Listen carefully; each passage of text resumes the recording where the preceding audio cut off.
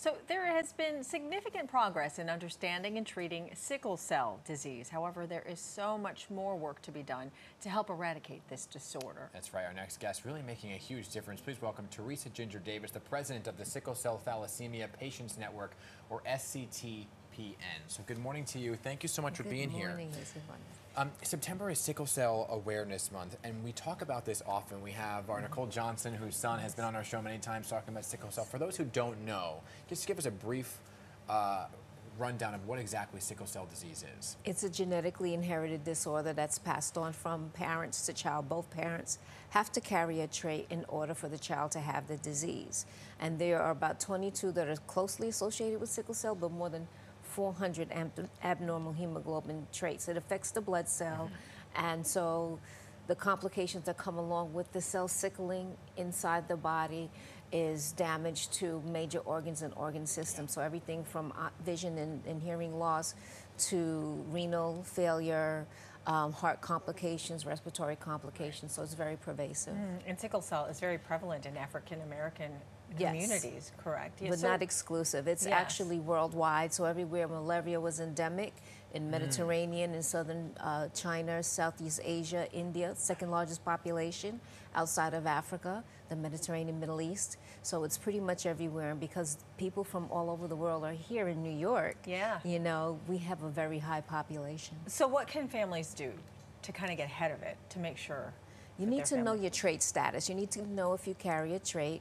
You can ask your doctor to test you for a sickle cell trait, and then you would need to be provided with genetic counseling and probably planned parenting if you are someone of childbearing age and want to have a family. And talk to us a little bit about the journey, right?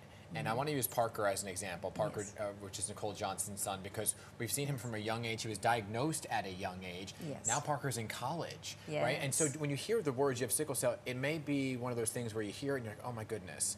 But there is life that goes on after it. So talk a little bit about Parker's journey in particular. So Parker's journey, you know, he's like most children with sickle cell disease. It's uncontrollable. You're sick, and half the time you're in the hospital. And depending on what type of sickle cell you have, the three most common is SS, the most severe, SC disease, and S beta thalassemia. And C and thalassemia considered to be mild. The pain isn't. People who have any variation experience the same thing, but it affects going to school. As you get older, affects working, but our population is so resilient, and like Parker, we don't let sickle cell stop us from living life and accomplishing things. So you go on through the pain, you go on through sometimes some kind of complication, and you fight to achieve whatever goal that you set for yourself. And this is why this organization exists, to encourage people to live despite the pain, despite the debility, despite the discrimination that we experience, to have a goal and work towards achieving it. Yeah, and achieving a cure as well. And tomorrow is the annual Sickle Cell Walk for Education and Awareness. Tell us about the event. It's our 25th anniversary, so we're having a party. Please come join us.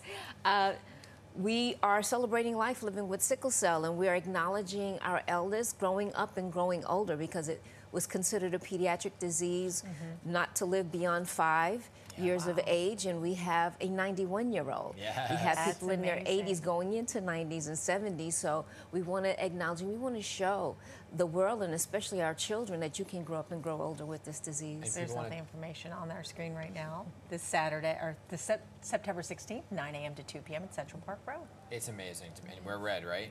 Yes. We're red. We're red. Yes. Red is actually sickle cell's color, but you know, we got pushed out by cancer. Okay. No hard feelings. No hard feelings. All right. Thank you so much for what you're doing, the incredible work you're doing, and have a successful walk raising a lot of money for such a good cause. Thank you for having me. I appreciate your time.